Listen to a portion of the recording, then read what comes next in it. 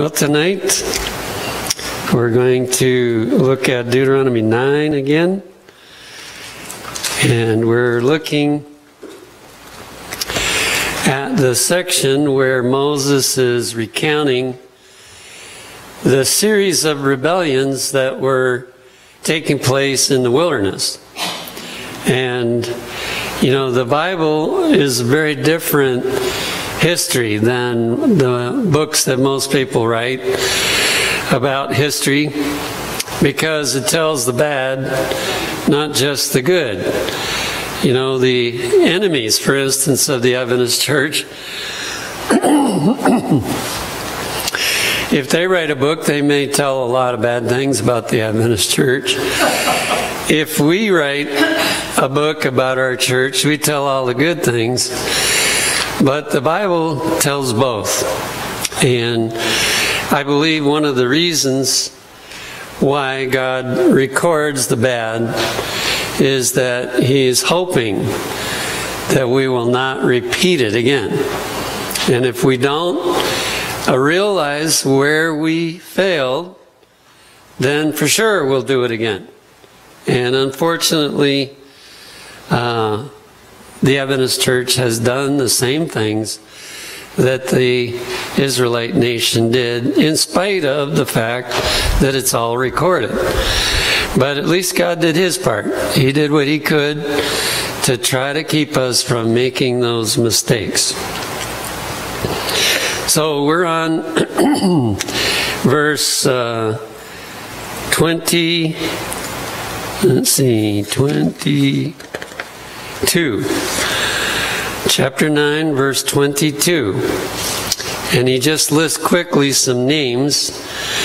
And at Taberah, and at Massa, and Kibroth Hattava, ye provoked the Lord to wrath. And we looked at one of them and started on the other one. Here's a couple more comments on the second one, Massa, where they complained that they didn't have water. And we're on page 69 in the book. They complained that they didn't have water. And so in the Bible Echo of December 1, 1893, it says, they tempted the Lord, saying, is the Lord among us or not? And now this is really serious rebellion. I mean, how many times God had shown His strength on their behalf? Even in Egypt, over and over again, He had done it. He brought them through the Red Sea, an incredible experience, and various other things had happened already by this time. And here they are saying, the fact that we don't have water makes us think that God is not with us. Instead of thinking, well, God has a plan here. Let's wait and trust Him for the plan. And you know, I'm afraid that we do a lot of the same complaining until we learn the lesson. I remember when I was asked to start an institution up in New Hampshire. And of course, there wasn't much money, and our businesses weren't really going very well yet. And so there was a constant concern, are we going to be able to pay our bills? And when I started out, you know, I'll have to say I did worry about it. I'm sure I did some complaining about it. But because the Lord was so regular with bringing the money to be able to pay those bills, pretty soon I changed my attitude and I said, it's going to be interesting to see how God works out this problem. And He always did. He always worked it out. Other people would get all worried, but I didn't worry, because God had so many times, He had demonstrated His power on our behalf. And I got labeled the eternal optimist, but you know, it was simply looking at what God had been doing. But sad to say, they did not really think about that. In this, the children of Israel manifested the most decided unbelief in God, who had given them every evidence that He was among them, and that He was able and willing to fulfill His promises to them. You know, if we face sickness, can we trust God? We just had a member die, you know, from cancer. And can people trust when He doesn't deliver, when He doesn't heal? That's the question. But never should we ask, is God with us? Is He aware of what I'm going through? And is He doing what He ought to do? We never have to question that, because He never makes a mistake, and He's always watching out for us.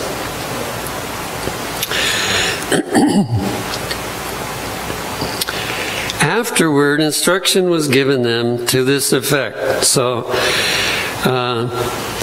after this experience, God gave them a direct command, and here's what He said. Ye shall not tempt the Lord your God as ye tempted Him in Massa. He says, you're not to do that anymore. Don't question whether I'm among you. I've given you plenty of evidence that I'm among you. And we have that as Adventists. I mean, Adventists have a long list of miracles that God has done all through the history of the Adventist church. Is God among us? Absolutely, He's among us. I don't think He's very happy about some things that are going on.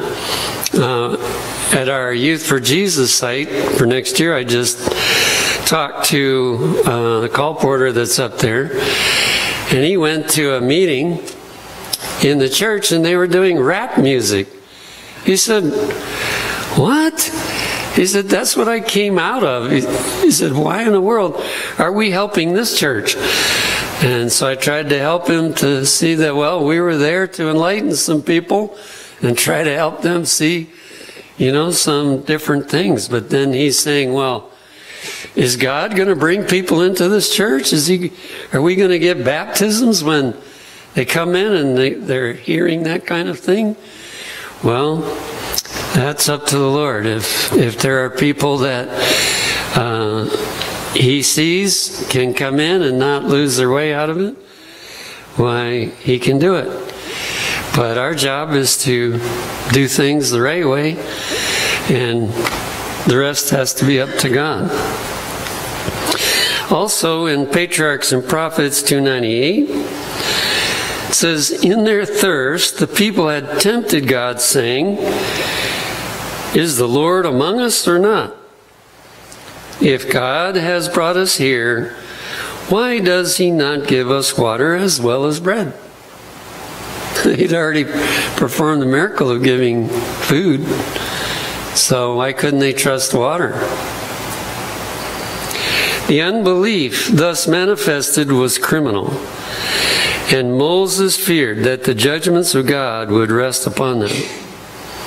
And he called the name of the place Massa, which means temptation, and Meribah, which means chiding, as a memorial of their sin. So whenever they passed that way in the future and they saw the name of that place, they were to be reminded, don't do that. And of course the story is in the Bible, so we won't do that. And yet, how many people are doing it? And so God is calling us away from that. And it was the prayers of Moses that protected those people. And it's the prayers of Jesus in the heavenly sanctuary that protects us from destruction when we do those kind of things. And the third one was Kibroth Hattava. The record of that is in Numbers 11, verses 4 to 34, but I did some skipping to get the main part of the story. Numbers 11, 4 through 34. The mixed multitude that was among them fell a-lusting. Now the mixed multitude were Egyptians that were so convinced of the power of the God of Israel, they wanted to go with the Israelites out of Egypt.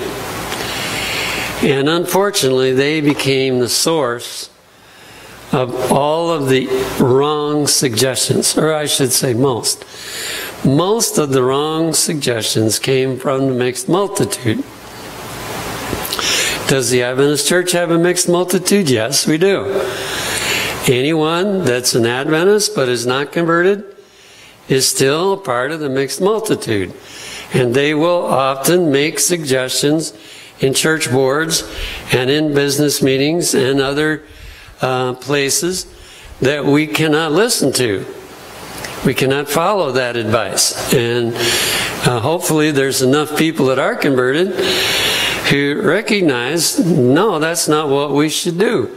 And here's the reason why. We shouldn't do it.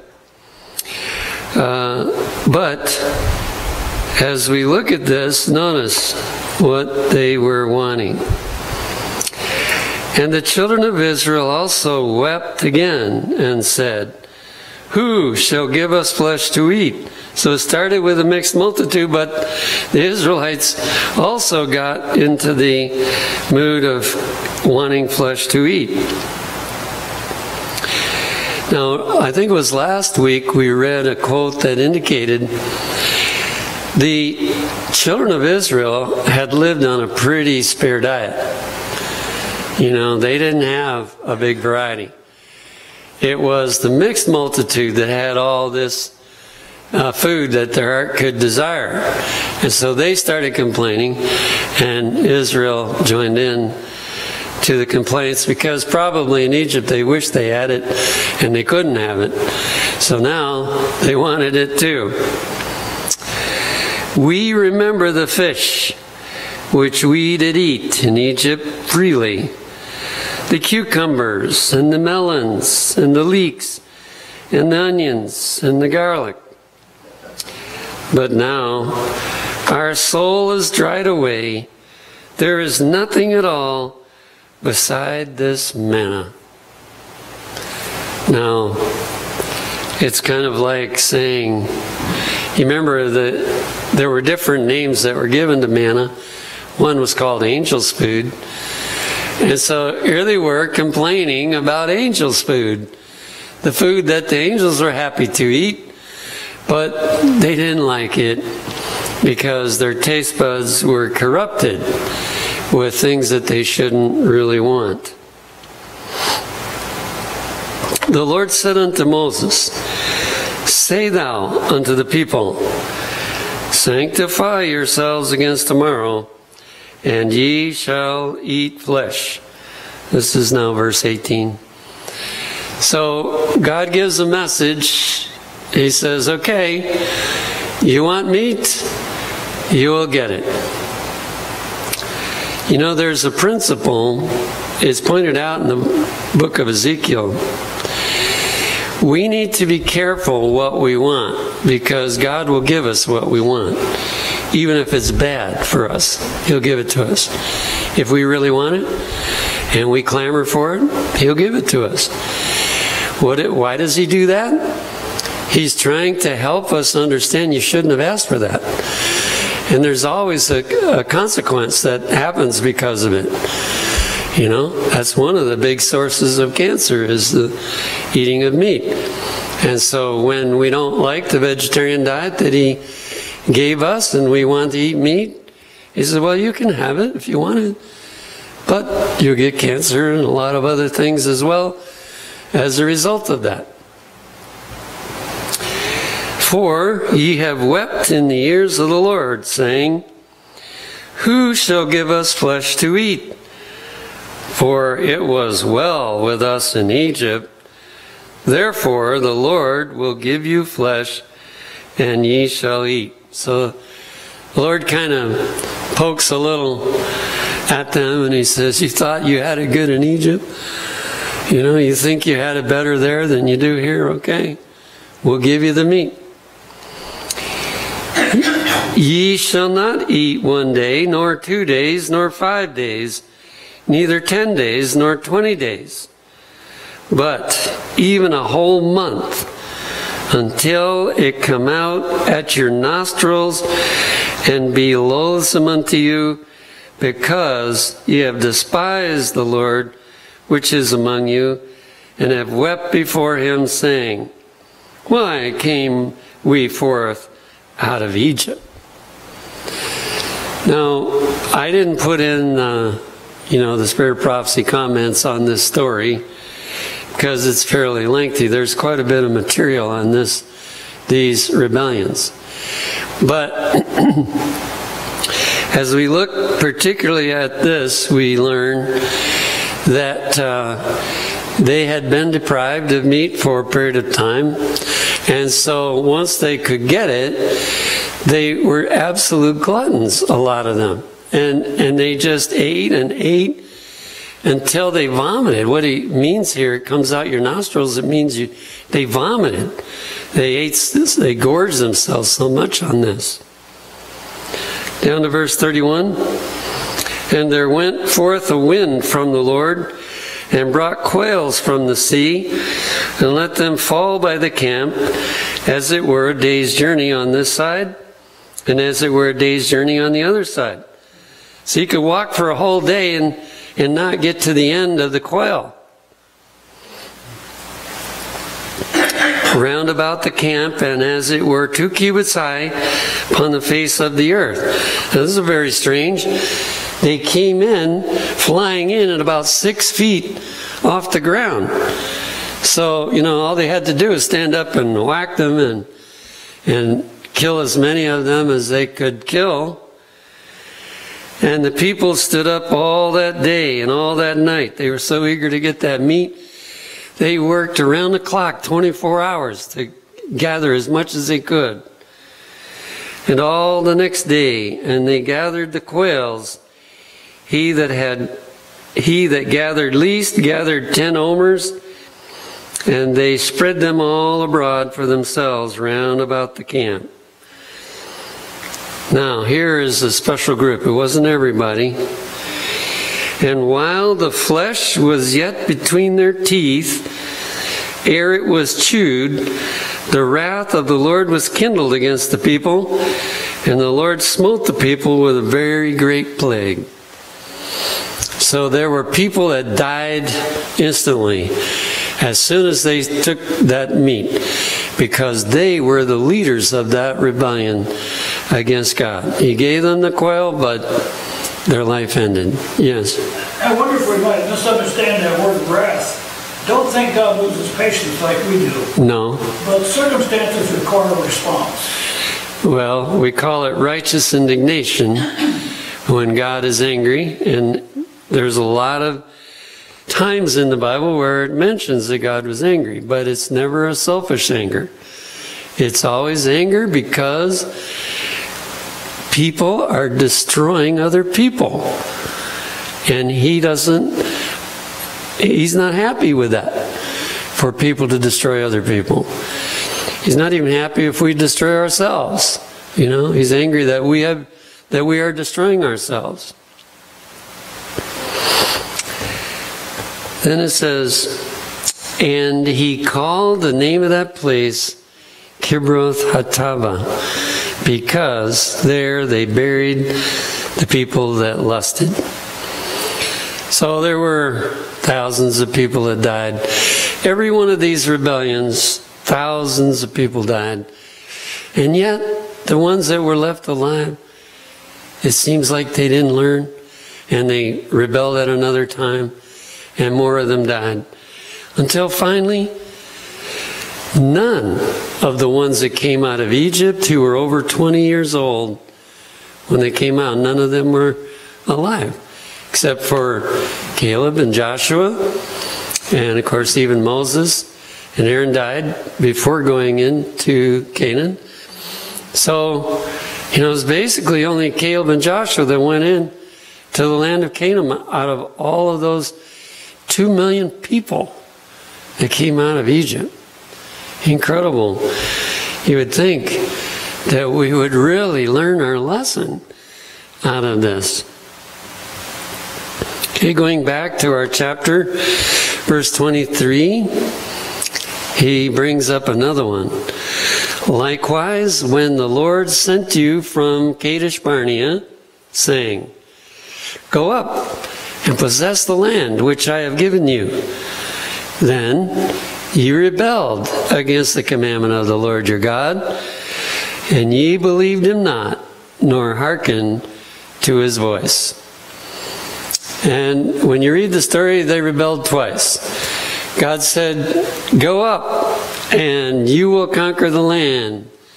And he had said, you won't need to fight. You know, you will be able to conquer that land. And they said, no, we're not going. It's too scary. So then he said, okay, then you're going back to the wilderness. And they said, no, we're not. We're going in and we're going to conquer the land. But the very first battle, they got whipped really bad. And so they were forced to do what God said, to go back into the wilderness. This is recorded in Numbers 14. And we'll just read a little bit of it again without a lot of extra detail. Numbers 14, 1 through 4. All the congregation lifted up their voice and cried, and the people wept that night. Oh, we've been expecting to go into the land of Canaan all the time in Egypt and during the journey, and now we're here. And oh, it's impossible. We can't go in. So they wept all night.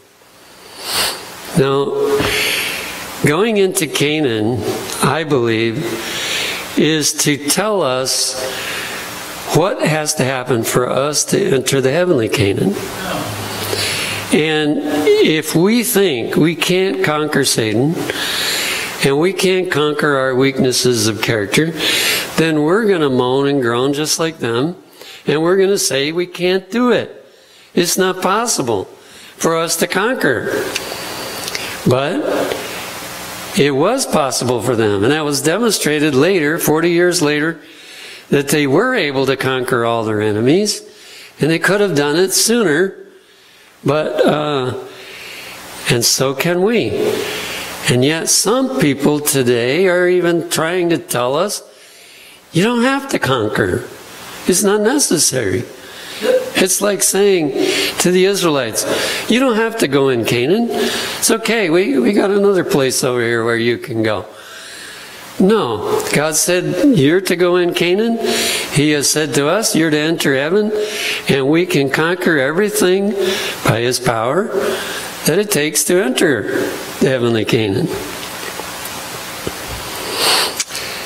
And all the children of Israel murmured against Moses and against Aaron. And the whole congregation said unto them, Would God that we had died in the land of Egypt, or would God we had died in this wilderness? And wherefore hath the Lord brought us unto this land to fall by the sword, and that our wives and our children should be a prey? See, they were really worried about their children. Oh my, our children are going to get killed. Were it not better for us to return into Egypt? And they said one to another, Let us make a captain and let us return into Egypt. Where's Aaron when we need him? Well, fortunately, because of Moses, Aaron was on the right side this time. But, you know, he wasn't at Sinai. Now, what does it mean when people say, or how, let me put it this way, how do people say today, let's return to Egypt? You know how it is? Whenever God has said, this is what you should not do, or what you should do, and people say, no, I want to do what the world does. They're saying, we like Egypt better than God's plan.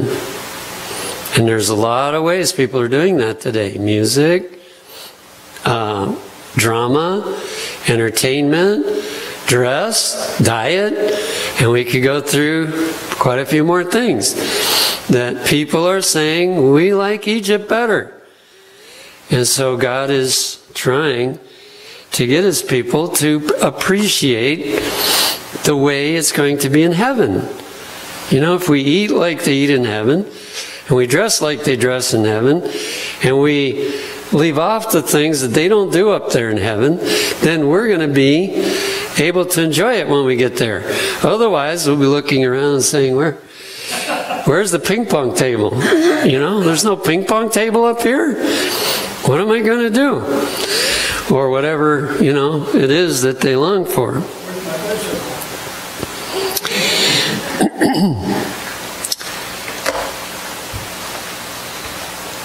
Numbers 14 also, if you go down to verse 26.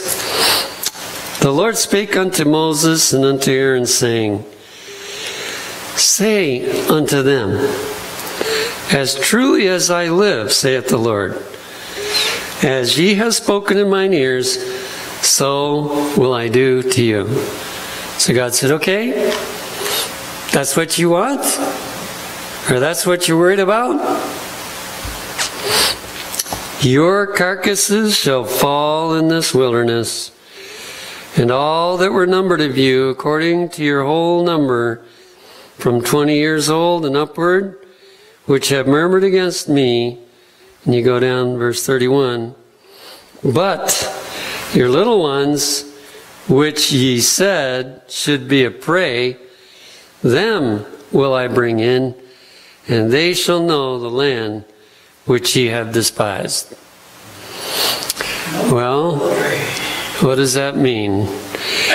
From what I've read in the Spirit of Prophecy, what that means is that most Seventh-day Adventists will lose out. I mean, those that are Adventists now will lose out on eternal life. The vast majority will lose out. Who's going to go in? The Baptists, the Methodists. Oh, they won't stay Baptist. They won't stay Methodist. They're going to become Sabbath keepers, and they're going to go in. It's like they're the children now. See, they don't know all the things that we know. But later they're going to learn, and they're going to go in and conquer their sins, and they're going to be overcomers, and they're going to go in the kingdom. And those that wouldn't go in because they didn't think it was possible, they miss out. That's why these stories are in there, trying to help us realize what is the history of God's people in the last days. What is it going to be like? That's the way it's going to be like. So, one thing I feel we need to pay attention to, number one, don't do things just because other people are doing them. And don't worry if they make fun of you or think you're strange, because they may not be heading to the same place you are. So just follow what God says and don't worry about what others are doing. Now he sums it up in verse 24, the whole history so far of the children of Israel. He says, Ye have been rebellious against the Lord from the day that I knew you. Moses says, from the moment that I came in by God's direction to lead the children of Israel out, he says, there's one thing I have to recognize, is that it's been one rebellion after another. One rebellion after another. If you were to study carefully the history of the messages that God has brought to the Adventist church, each message has been rejected in general. Not by everybody, praise God. There's always a remnant that accept. But when God brought the message about health, that was the first one, because he knew if we lived healthfully, that our minds would be clear to recognize the rest. But in general, the health message has been rejected. And then, I don't know the exact sequence of these different messages, but he brought in the message on educational reform. And most people rejected, most schools rejected the counsel about educational reform. And he brought in organizational reform. How does a Christian organization actually operate? And that was not loved by everybody. And on we could go. That many powerful messages have been brought, and God has to say the same. They rebelled from the beginning until now. Verse 25. Well, let's see, I got one quote here. Third Testimonies, page 319, on verse 24.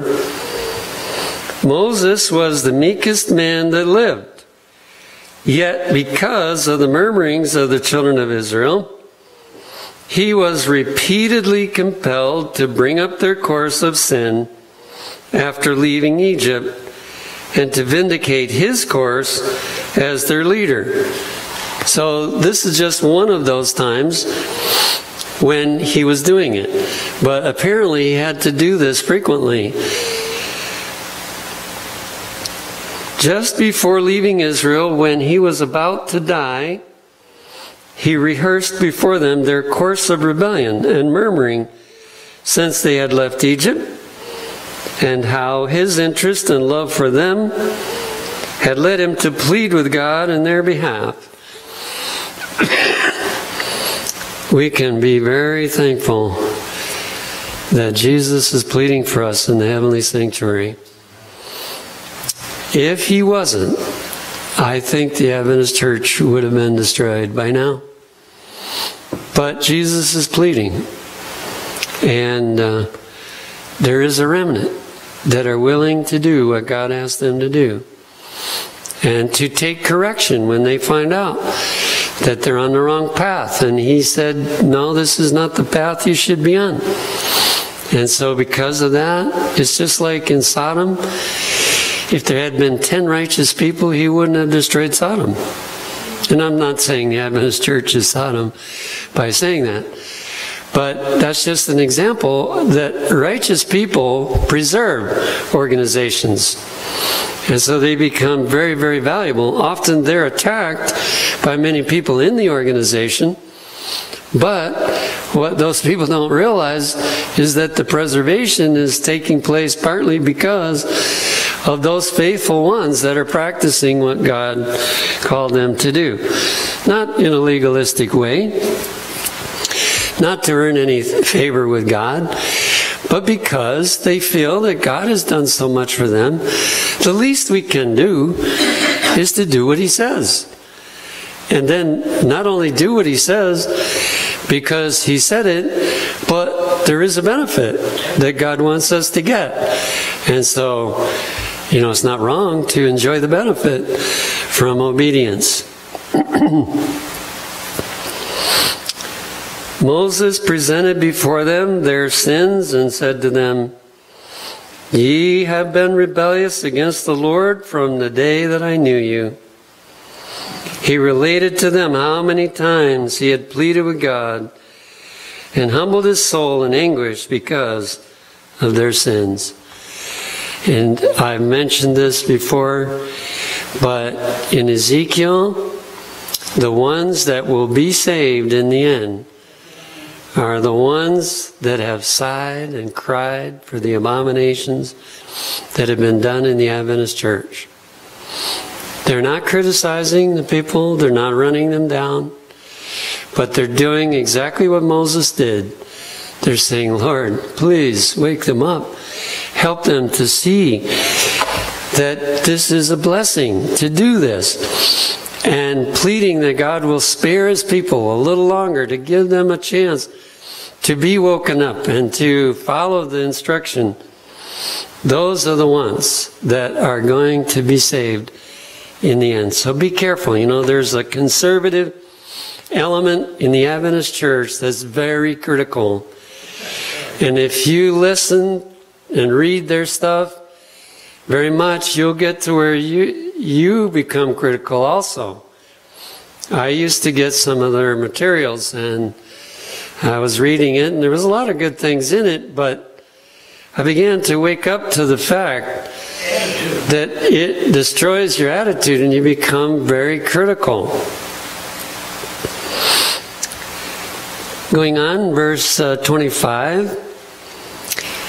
Thus I fell down before the Lord 40 days and 40 nights, as I fell down at the first, because the Lord had said he would destroy you. So 2 times Moses spent 40 days pleading for the children of Israel. And there were other occasions where it was short. You know, he went to the sanctuary and he pled for them that God would spare them. And so he's just reminding them of how much he prayed for them. Verse 26, I prayed therefore unto the Lord and said, O Lord God, destroy not thy people and thine inheritance, which thou hast redeemed through thy greatness, which thou hast brought forth out of Egypt with a mighty hand. It's the same as that gardener, you know, in the New Testament, where the command was given, cut that tree down. It doesn't have any fruit. Cut it down. And the gardener said, please, let me dig around it and put some manure on it. And then if it doesn't yield the fruit, then you can cut it down. Well, that gardener was Jesus, and he is pleading, don't cut that tree down yet. You know, give it some more opportunity. And then verse 27, remember thy servants. So these are the arguments that Moses used in prayer. And they're good arguments. Remember thy servants, Abraham, Isaac, and Jacob.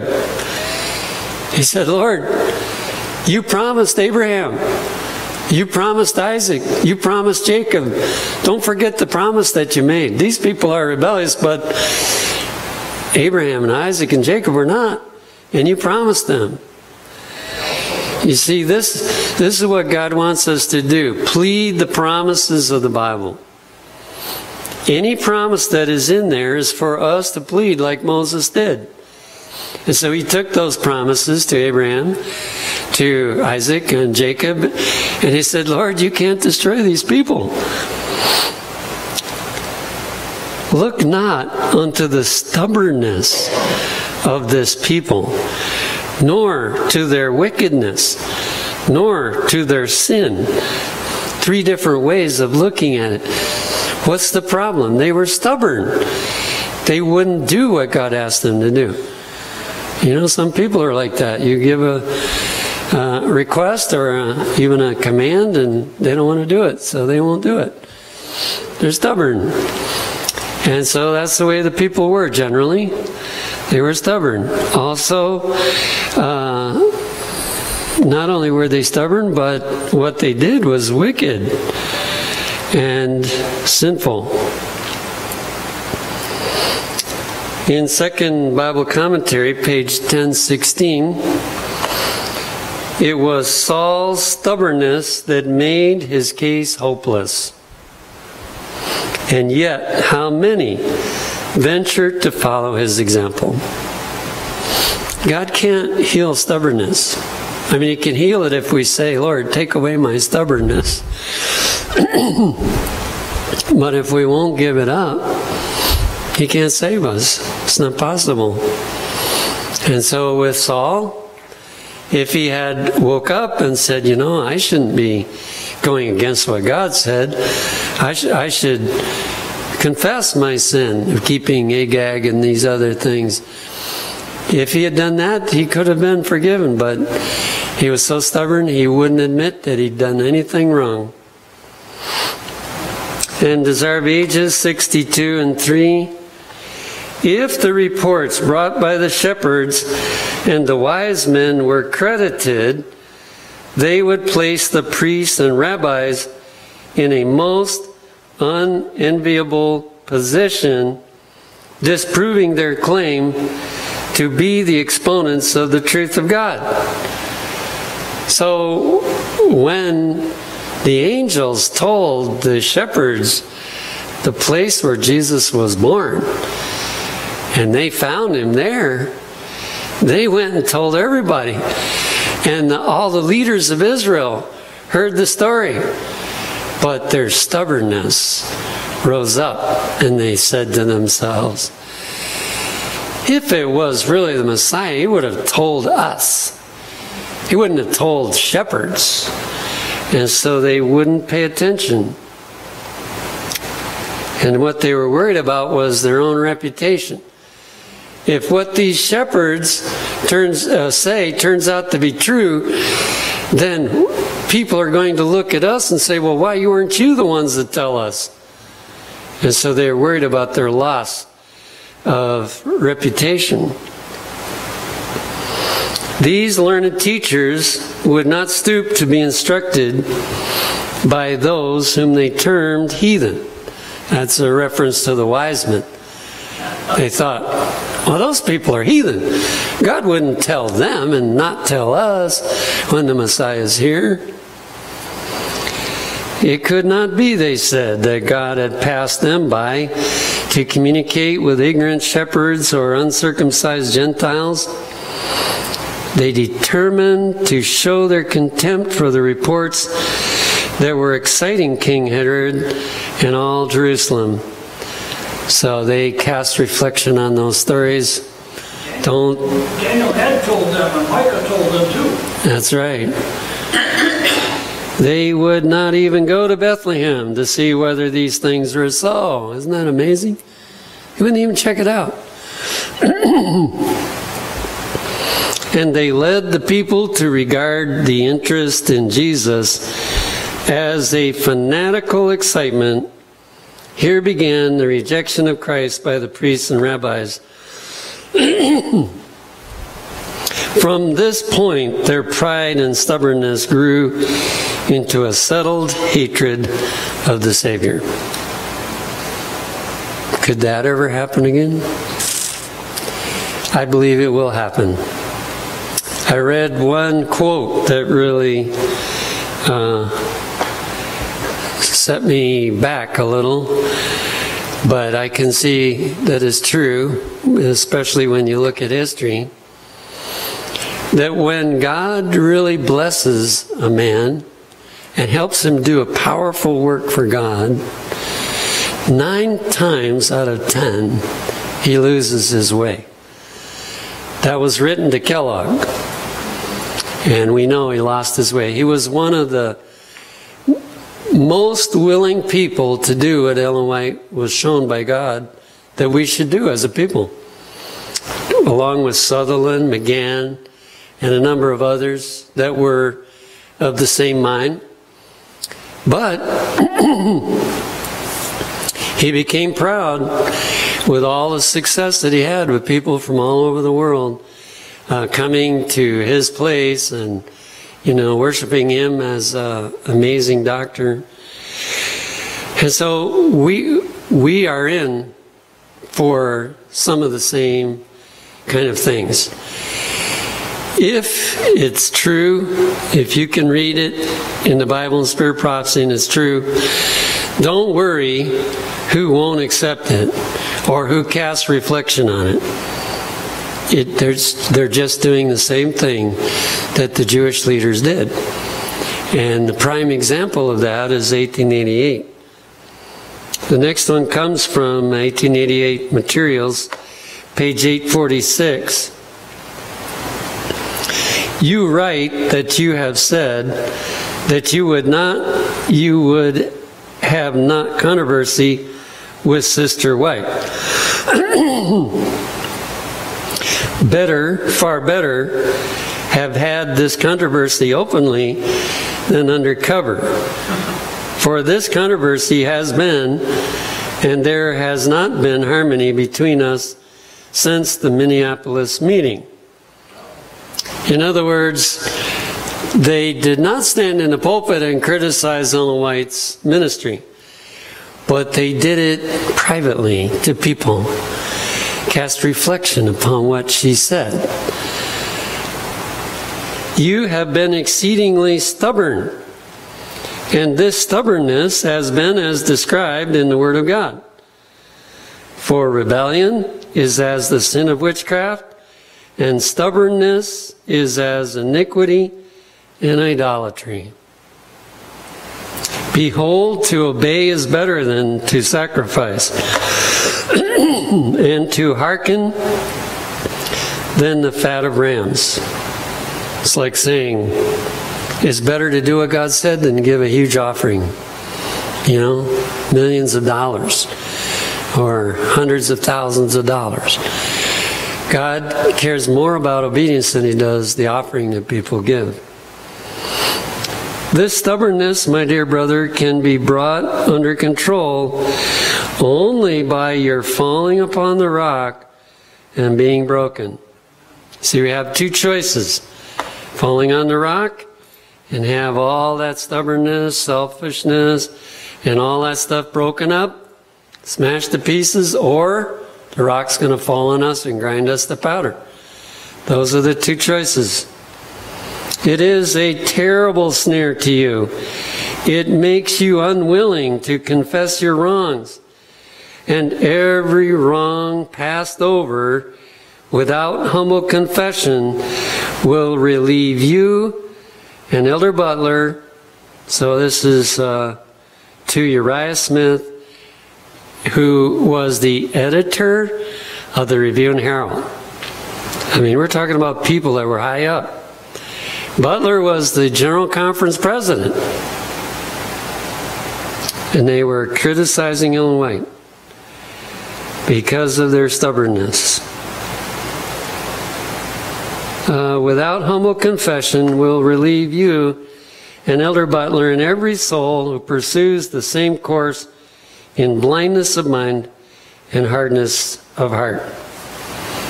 We'll stop there for tonight. Daniel did a little better. Well, I think he did a lot better, although I understand he wouldn't sign the anti-meat pledge in spite of the fact that Ellen White was calling for him to do it so that others would be willing to sign the pledge. So, you know, unfortunately, the record is not the best. But if we learn from it and we're willing to fall on the rock and have all the resistance to what God says smashed out of us, to where whatever He said, whether it makes sense or not, we're willing to follow it, then we can get away from this stubbornness and rebellion and so on. Because it's in all of our hearts. You know, we're no different than anybody else. We all have the same problem.